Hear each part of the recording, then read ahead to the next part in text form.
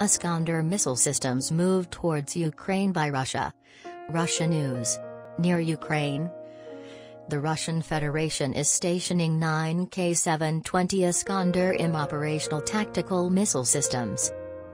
The data of the Conflict Intelligence Team, CIT, a group of independent Russian investigators, supports this.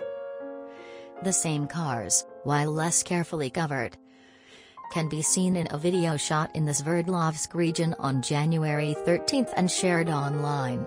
It also shows Kungs on 3-axle KAMAZ chassis, which are most likely Iskander-M vehicles.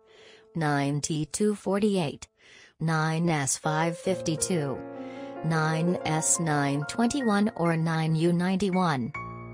Road trains with KAMAZ 44,108 truck tractors and flatbed semi-trailers are also shown in the film. They are obviously employed to transport the complex's long, about 7 meters, missiles. In addition, one of the video's comments mentions the movement of the 107th Missile Brigade to Ukraine.